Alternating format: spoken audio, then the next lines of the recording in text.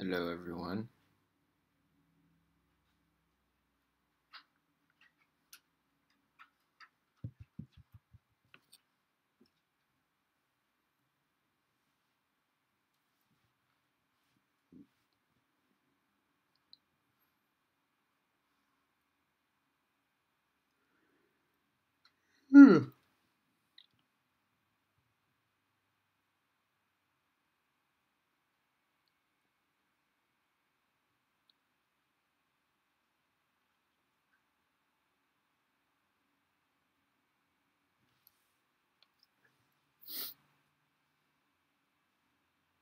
What you doing, buggers? What you doing, buggers?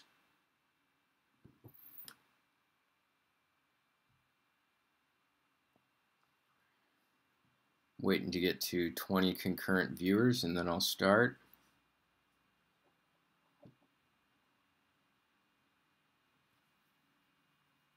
There we go. All right. So I'm going to finish up the angular momentum lesson that I didn't get the chance to finish because of the shortened class period on Tuesday. So let's go ahead and get started. Let me make sure this is focused. It's my first class of the day. Okay, so let me remind you what we were talking about. So last time we were discussing angular momentum.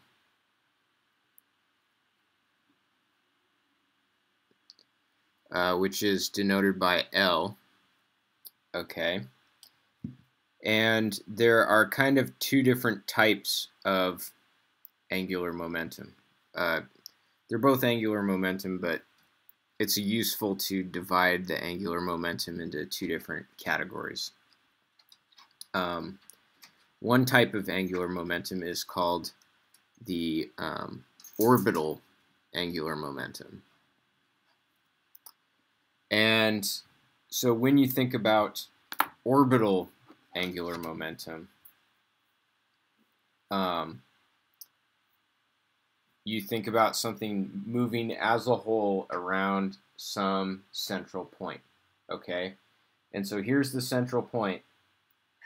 The distance from the central point is denoted by r, and so the orbital angular momentum is the mass of the object times its speed times the radius of its orbit, okay?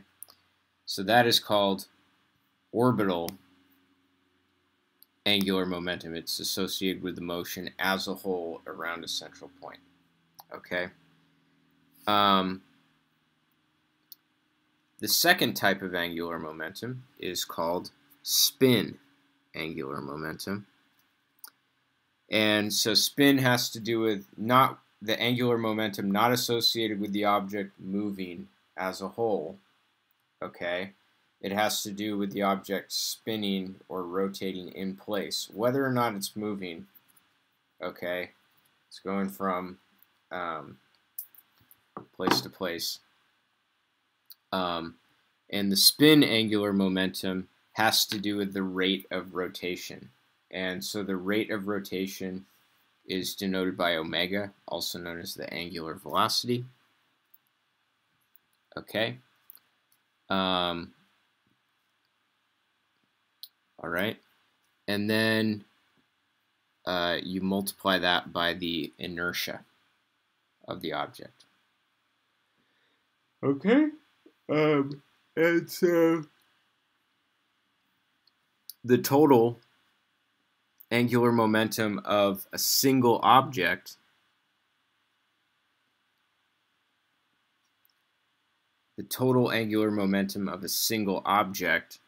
is going to be the object's spin angular momentum plus an object's orbital angular momentum. Okay? So that's the total for a single object. The total angular momentum of a system okay, which consists of multiple objects, is going to be the angular momentum of each one added together. Okay, so a good example of that is, what if we considered the Earth-Moon system? Okay, and we'll ignore the fact that the Earth is actually orbiting around the Sun. Okay, so we'll just consider like the Earth is the center of the system. The angular momentum of the Earth would be only spin angular momentum, because the Earth is at the center of the system and it's spinning in place. Okay, the Moon has an orbital angular momentum because it's going around the Earth. Okay, and then it also has spin angular momentum because as it's orbiting, it is spinning. So we kind of have two sources of spin angular momentum and one source of orbital angular momentum. Okay? And so what I told you guys is that if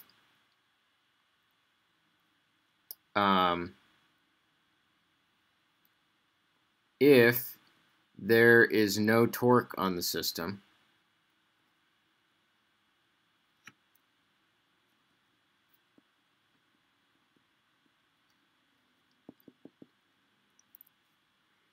and that's an important, excuse me, that's an important if.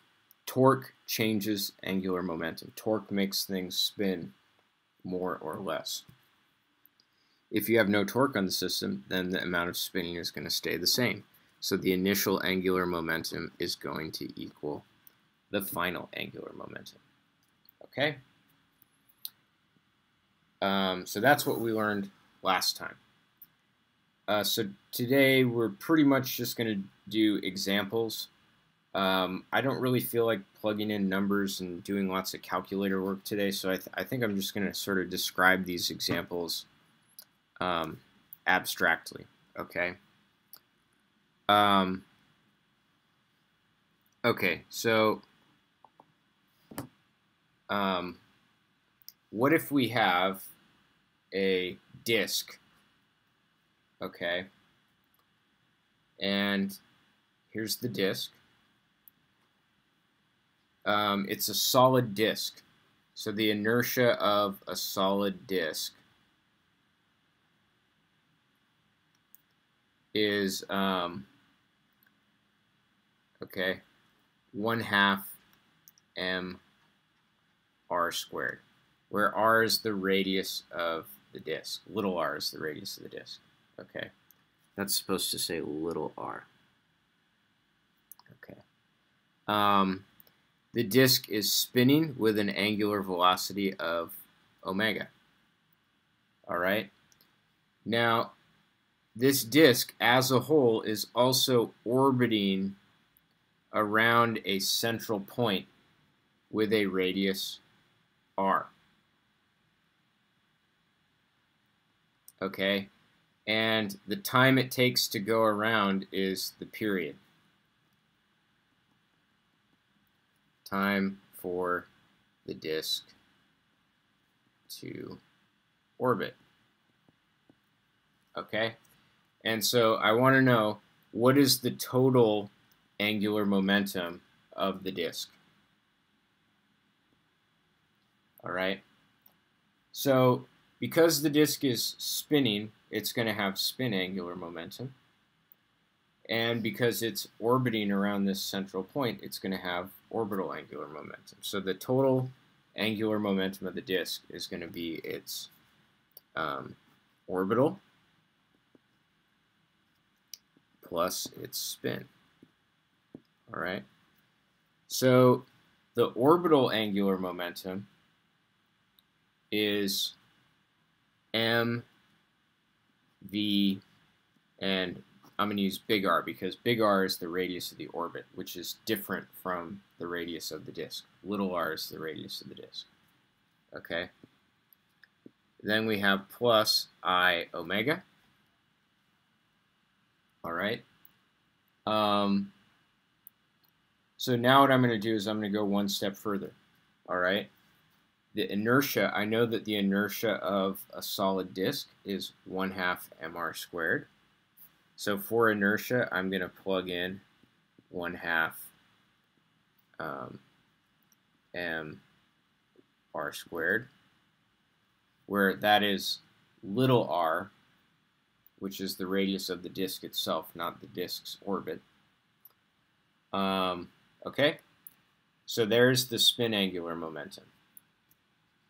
For the orbital angular momentum, notice that I didn't give the actual orbital speed. Okay, and you might recall from circular motion that the orbital speed is 2 pi r divided by the period. Okay, because the circumference of the circle is 2 pi r, and then the period is the time it takes to go around, so distance traveled over time. So I have plus m times bugs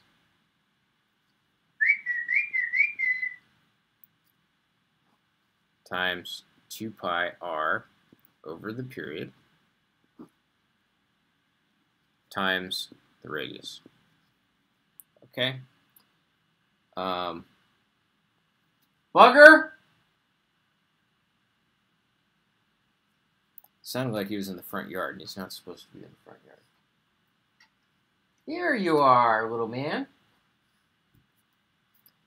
So, so what I've basically done here is I've shown you all the components of calculating the total angular momentum of a spinning and orbiting object.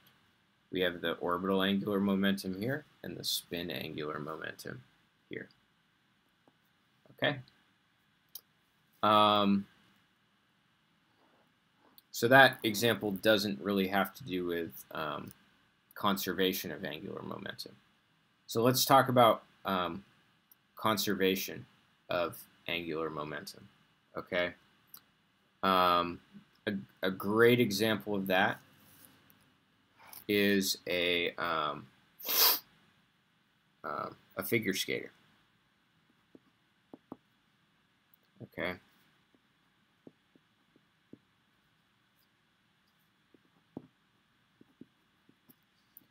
All right. Now, a figure skater, you might have seen a figure skater before. So they're standing on the ice, okay, and they might be doing a little spinny spin.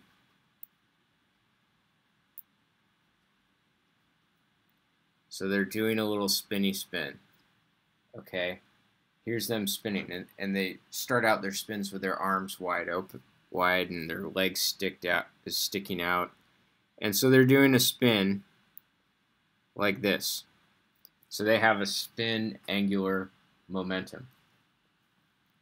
And then, if you're like me and you enjoy watching figure skating during the Olympics, you know that they eventually pull their arm in. Okay? They pull their arms in. So they'll kind of go like this, maybe. I'm trying to visualize what it looks like in my head.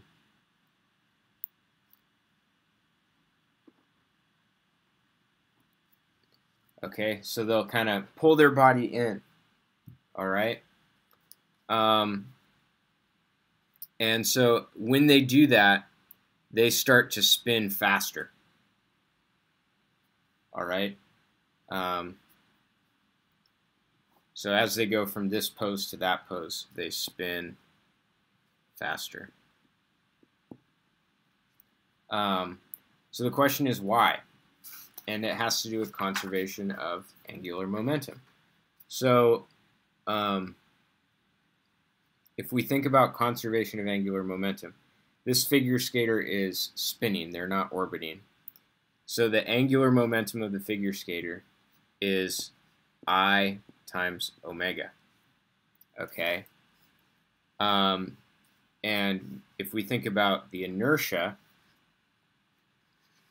okay, inertia is the sum of mr squared, where r is the distance from the axis of rotation.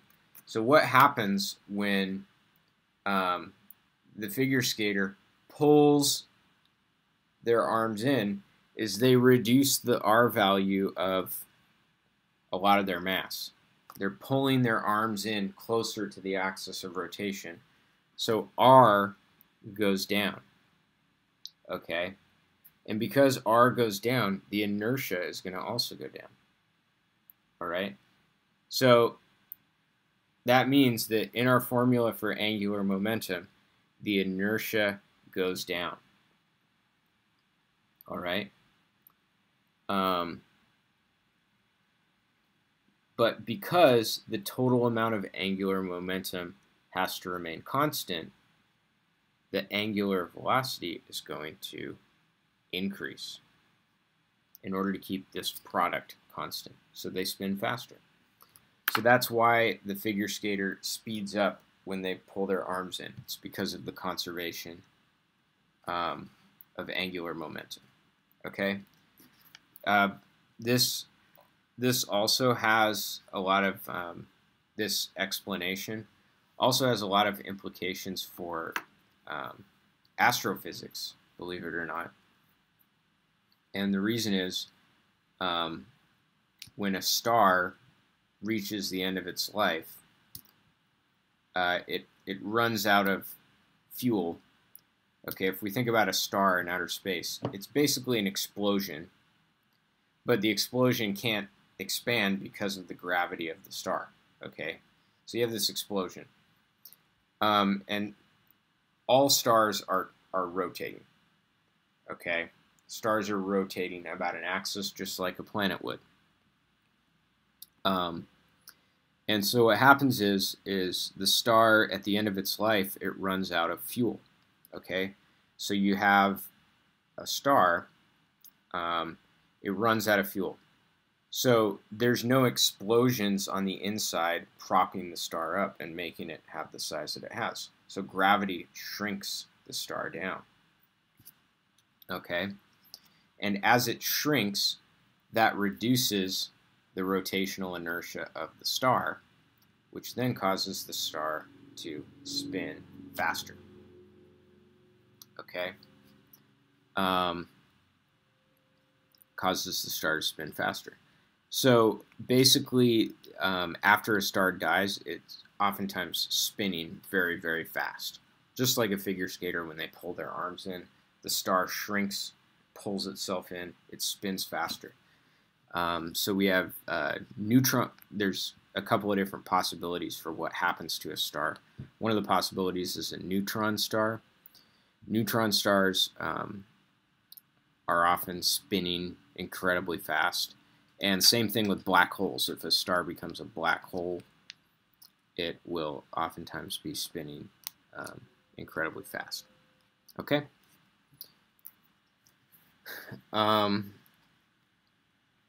Let's do another example. And the other example is stacked disks. Okay? So I'll do like maybe an Italian example here. So suppose you're making a pizza. Okay, here's the pizza dough. Okay.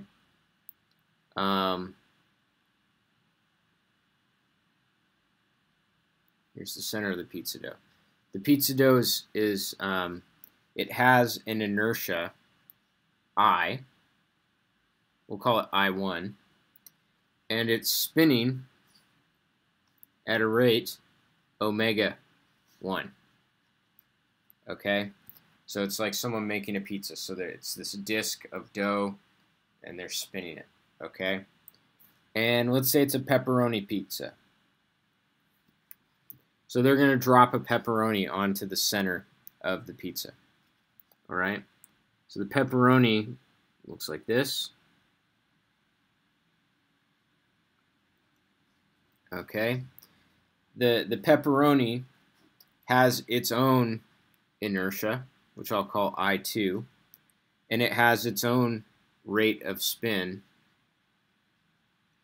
which I will call omega 2. Okay, so the pepperoni gets dropped onto the pizza. Okay, so so this is kind of before, and then after we have the pizza dough. By the way, this is kind of a 3D perspective. So, you know, if we were looking at this from above, it would look like this, but we're kind of viewing it edge on. So the fact that this is actually a circle, it kind of looks like an oval because we're viewing it from the edge. So now we have the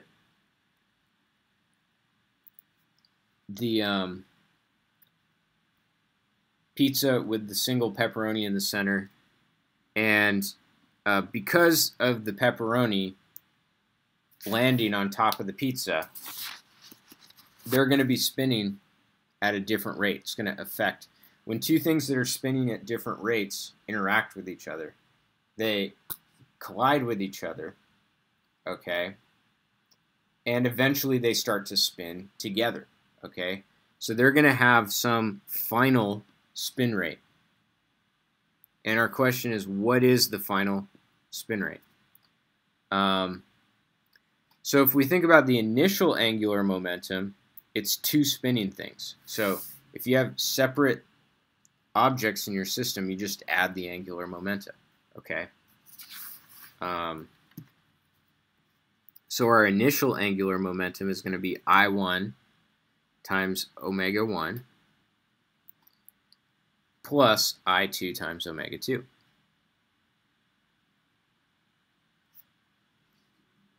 All right. Our final angular momentum, the pepperoni and the pizza dough have basically combined into one object. So their inertias are going to add together. Okay. And because they've combined into one object, they have the same spin rate. Okay?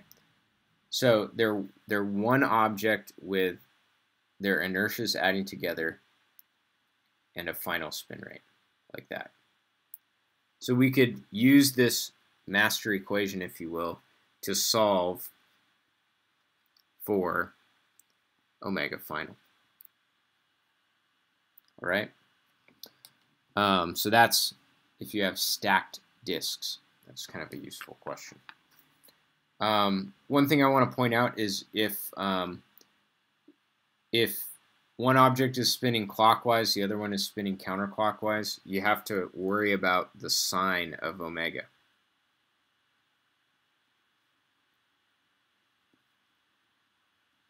Because the omegas could be positive or negative. Let's do a couple more. Okay.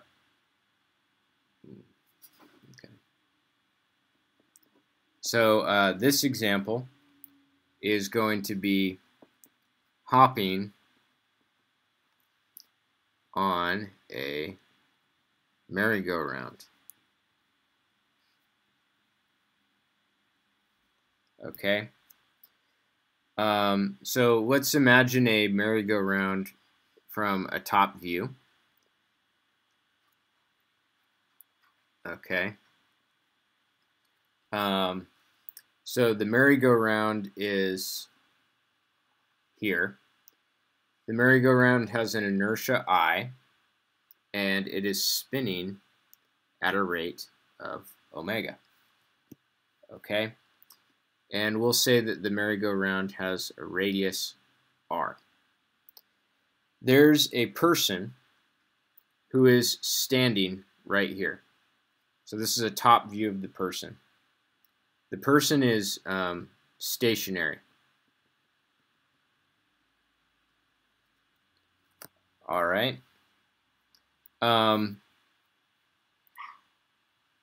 Bug, are you okay?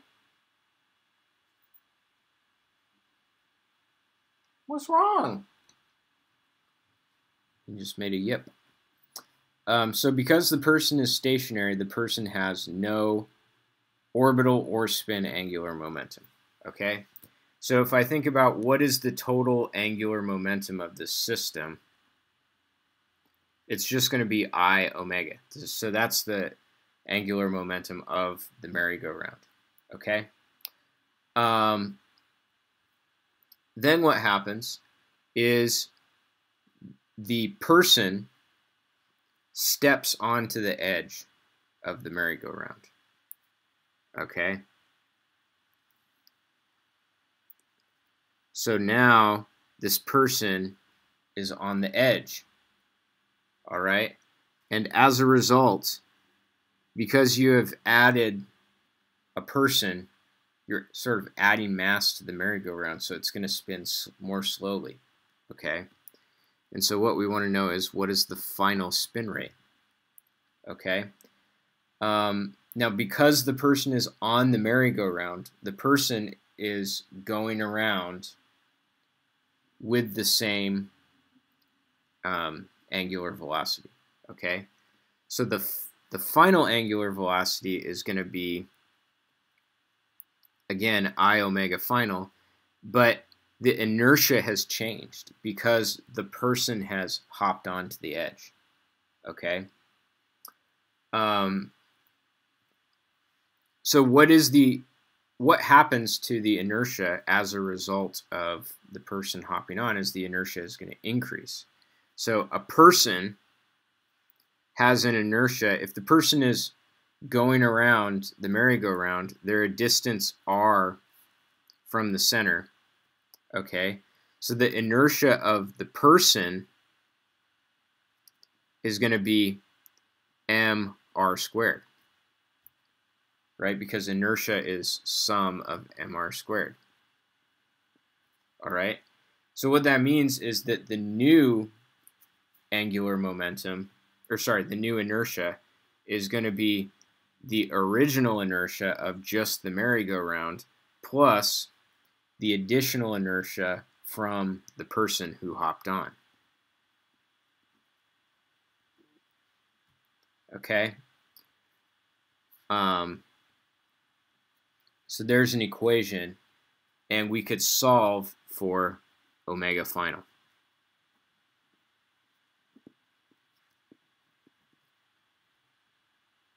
All right.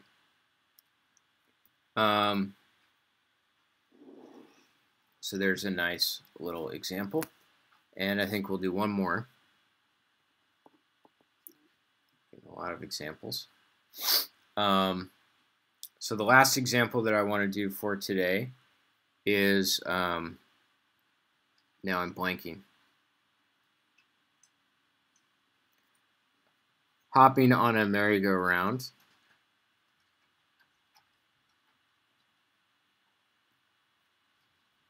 Part 2.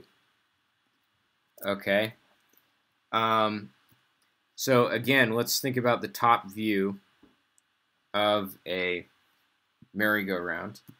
And again, the merry-go-round has a radius r, and it has an inertia I. Okay. And the merry-go-round is initially stationary. Okay. So that means that the merry-go-round starts out with no angular momentum. Then a person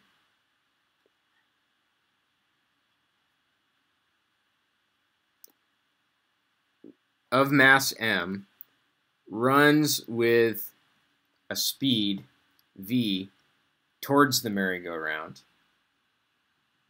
Okay. And then hops on the edge of the merry-go-round.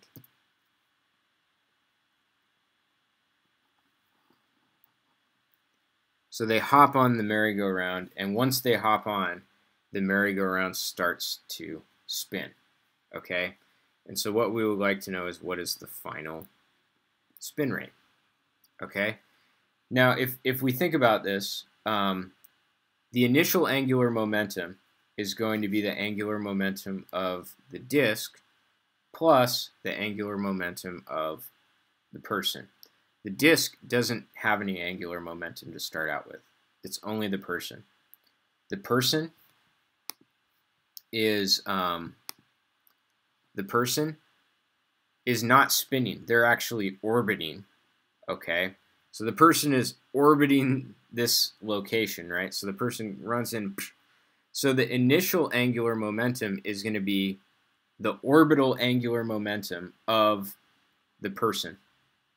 Okay, the person does not have spin angular momentum because they're not twirling around in place, right? They're running from place to place.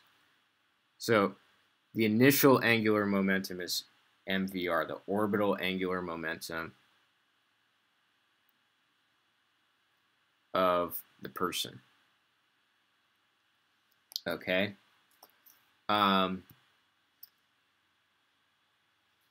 Afterwards, the system is spinning, right? Because this is a merry-go-round. So afterwards, we have spin angular momentum, where it's the total angular momentum, or the total inertia times omega final. Okay? Now, what is the total inertia of the merry-go-round plus the person on the edge? It's exactly the same as before. Okay? So we have the inertia of the merry-go-round plus the inertia of the person on the edge of the merry-go-round times omega final. So this equation right here expresses angular momentum conservation. We could use it to solve for whatever we want to solve for. Okay? So I have one last thing for today. As I said, torques change angular momentum.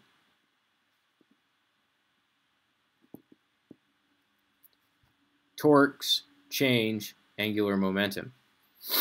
So the question is, how? So I'm going to give you a nice little equation for it. And the equation is this.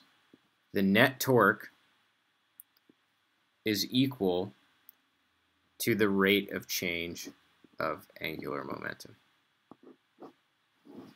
Okay, so the bigger the torque is, the faster the angular momentum changes. You could think about this as the sneaky form of Newton's second law for rotations.